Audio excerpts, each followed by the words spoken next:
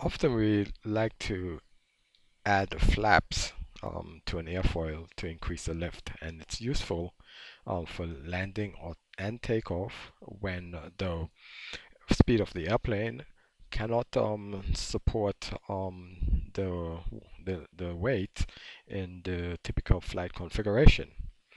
And to see how this will work, we're using Hanley Innovations multi-element airfoils, and we can add a flap simply by clicking on the airfoil editor screen. We can select the airfoil that we wish to use. In this case, we select a NACA 0012 airfoil.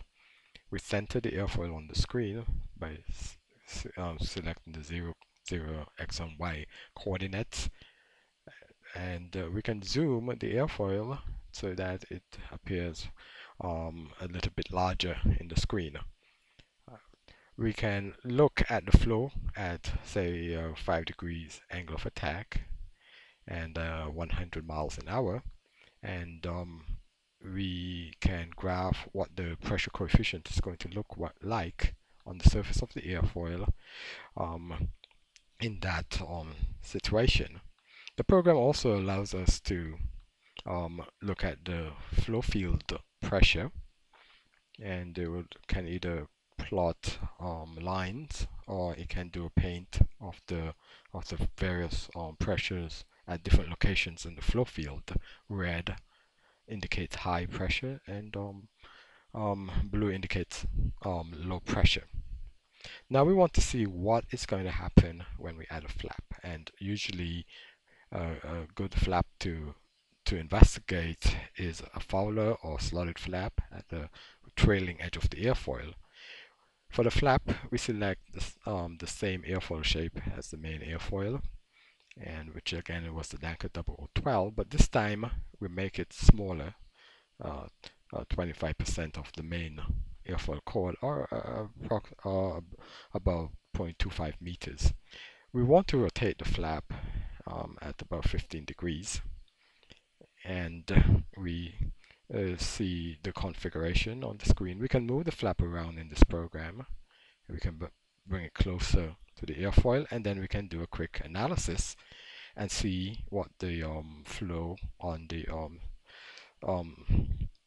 we can see the results as far as the total lift, and we can look at the lift coefficient with the flap. We can also look at the pressure coefficient as before, and we can see that with the addition of the flap, we have a different looking pressure coefficient than just the isolated airfoil, which is the top one.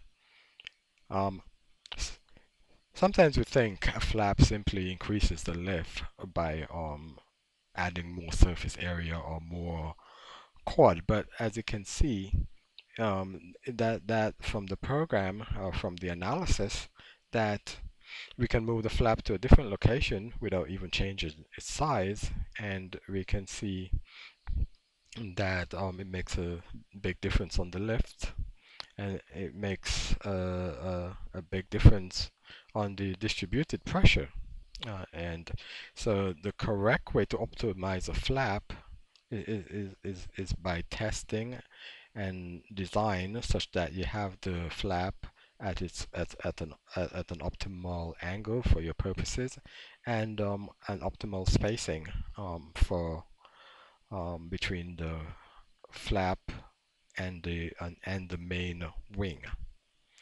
We can look again. We can see what the pressure coefficient is doing in the flow field closer to the flap by zooming in with multi-element airfoils, and we're going to get a new plot of the pressure coefficients in the vicinity of the flap. We can add streamlines and see what the streamlines are doing there in that location.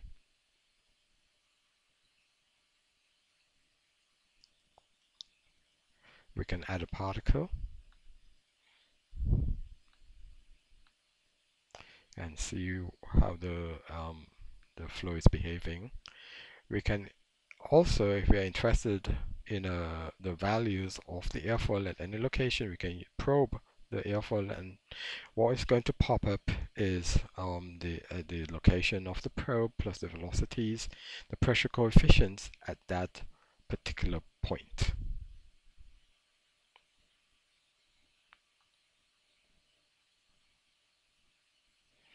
This is a presentation by Dr. Patrick Hanley from Hanley Innovations.